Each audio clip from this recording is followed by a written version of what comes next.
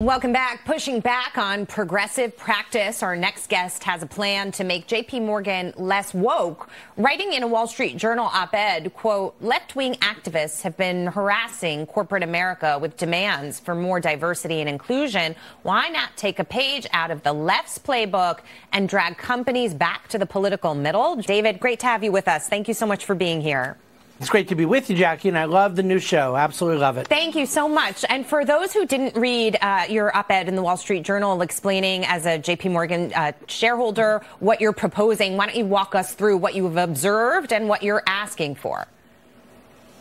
Right. Well, there's no question that there are concerns that many companies, and JPMorgan's one of them, are capitulating to some of the pressures from the progressive woke left. Now, I happen to believe that one of the things I have a right to do as a shareholder is inform company management that, lo and behold, there are other people out there than just progressives and far leftists that are pushing for, I think, really extreme ideas.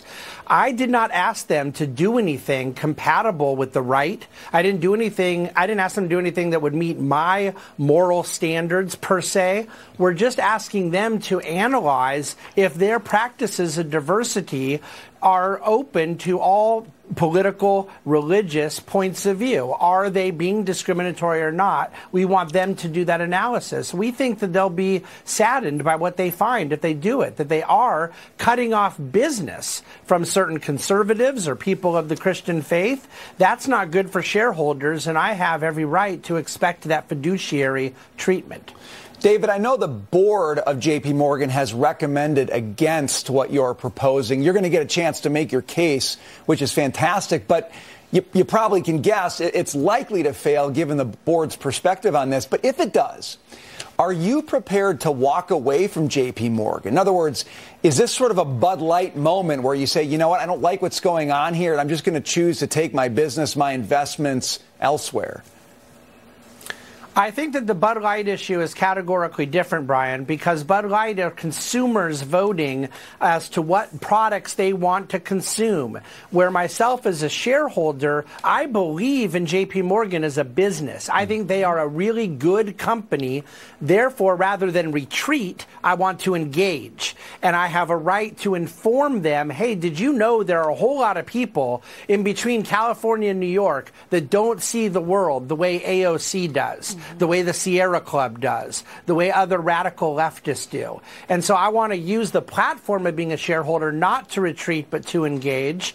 And even if we don't prevail in this vote, I think we've already succeeded in engaging conversation with JPMorgan's management and letting them know that there is, in fact, this point of view and that there are people out there upset that they might be walking away from their fiduciary duty.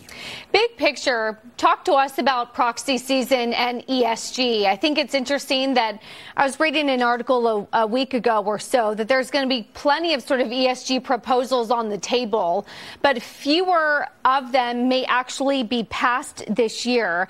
Some of these firms, like some of these big asset managers, have already softened their language, indicating that they actually may be less willing to vote for some of these proposals. I took that from a Bloomberg article about a week ago. Do you see that as sort of a shift in this overall narrative?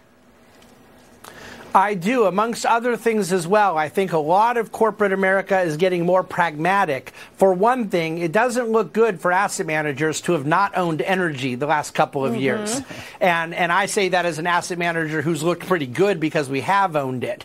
And so just the fact that energy's performed very well is really hurting some of the pharisaical hypocrisy of some of these people. But you're exactly right, Taylor. A lot of these things are starting to fail, and particularly where they're asking banks to not fund fossil fuel. That's a bridge too far, even for some of the left-leaning corporate executives at JPMorgan that say, look, we have to be able to fund this oil and gas industry. And so there is pushback, but it's not enough. They have to hear from shareholders like us. They cannot believe that we're just a fringe group on Twitter. I want to use my platform as a meaningful shareholder at JPMorgan and a meaningful asset manager to press for more engagement and conversation with these C-suite teams.